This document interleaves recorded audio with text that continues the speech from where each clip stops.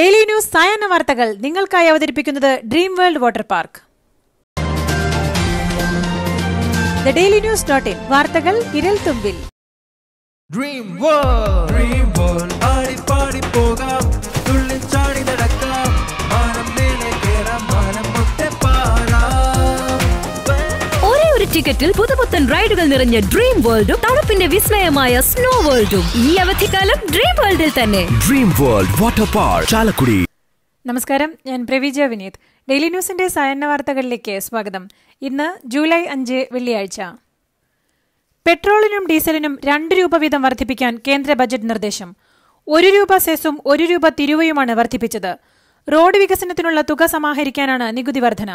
സ്വർണത്തിന് 5% വില കൂടും. ഇറക്കുമതി ചുങ്കവും കസ്റ്റംസ് ഡ്യൂട്ടിയും 2.5% വീതം വർദ്ധിപ്പിച്ചു.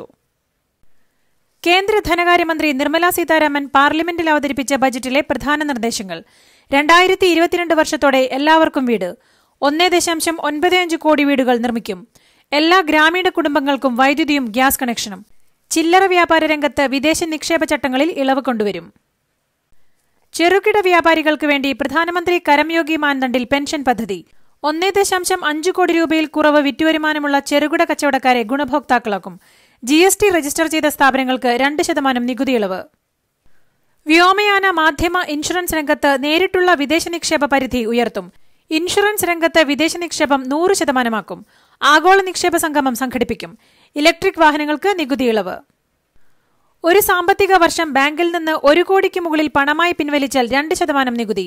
400 കോടി വരെ വിറ്റുവരവുള്ള കമ്പനികൾ 25% കോർപ്പറേറ്റ് നികുതി നൽകിയാൽ മതി.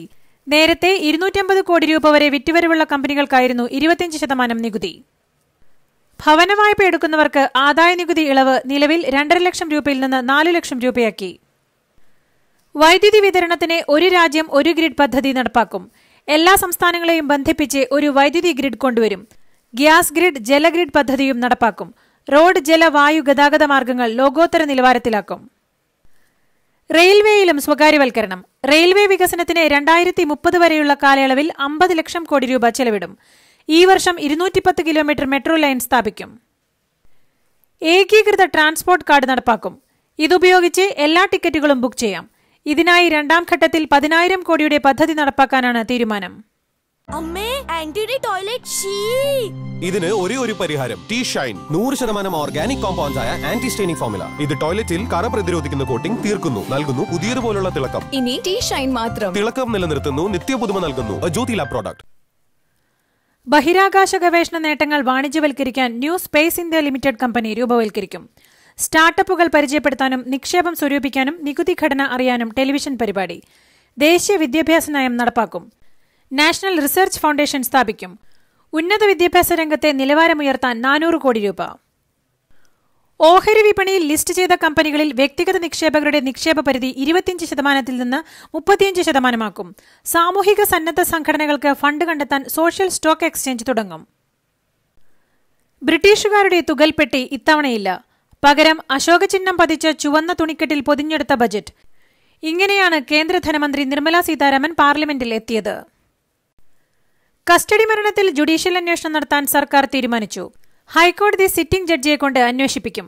സിറ്റിംഗ് ജഡ്ജിയുടെ സേവനം ലഭ്യമല്ലെങ്കിൽ ജില്ലാ ജഡ്ജിയുടെ പദവിയിലുള്ളവരുടെ സേവനം തേടും.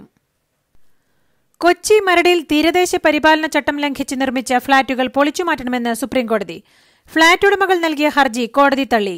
ഫ്ളാറ്റ് ഉടമകൾക്ക് വേണ്ടി ഹാജരായ അഭിഭാഷകർക്കെതിരെയും കോടതി രൂക്ഷ വിമർശനം ഉന്നയിച്ചു. കോടതിയെ കബളിപ്പിക്കാൻ ആസൂത്രിത ശ്രമം നടന്നുവെന്ന് ജസ്റ്റിസ് അരുൺ മിശ്ര വിമർശിച്ചു. മന്ത്രി KT ജലീലിനെതിരായ ബന്ധുനിയമന ആരോപണം രാഷ്ട്രീയ പ്രേരിതമെന്ന് ഹൈക്കോടതി. ആരോപണം ഉന്നയിച്ച യൂത്ത് ലീഗ് നേതാവ് PK ഫിറോസിനെയും കോടതി വിമർശിച്ചു. 100 വർഷം ആയുസ്സുണ്ടാകേണ്ട പാലാരിവട്ടം പാലത്തിന്റെ നിർമ്മാണത്തിന് ആവശ്യമായ കമ്പിയും സിമന്റും ഉപയോഗിച്ചില്ലെന്ന് മുഖ്യമന്ത്രി പിണറായി വിജയൻ. ഇതുമൂലം ആയുസ് 20 വർഷത്തിലും കൂടില്ല. പിഴവുകൾ നികത്താൻ 18.5 കോടി രൂപ ചെലവ് വരുമെന്നും അദ്ദേഹം പറഞ്ഞു. രാജ്യത്തിനെതിരായ പരാമർശം നടത്തിയെന്ന പേരിൽ MDMK ജനറൽ സെക്രട്ടറി വൈക്കോയ്ക്ക് 1 വർഷത്തെ തടവ് ശിക്ഷ. നിരോധിത സംഘടനയായ LTTക്ക് അനുകൂല പരാമർശം നടത്തിയെന്ന കേസിലാണ് V. ഗോപാലസ്വാമി എന്ന വൈക്കോയ്ക്ക് ചെന്നൈ കോടതി 1 വർഷത്തെ തടവും 10,000 രൂപ പിഴയും വിധിച്ചത്. എങ്കിലും വൈക്കോയ്ക്ക് അപ്പീൽ നൽകാൻ ശിക്ഷ 1 മാസത്തേക്ക് സ്റ്റേ ചെയ്തു.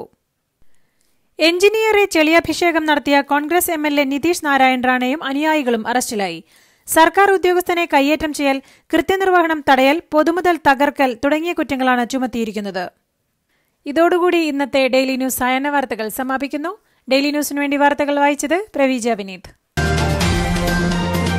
The Daily News.in വാർത്തകൾ വിരൽ തുമ്പിൽ.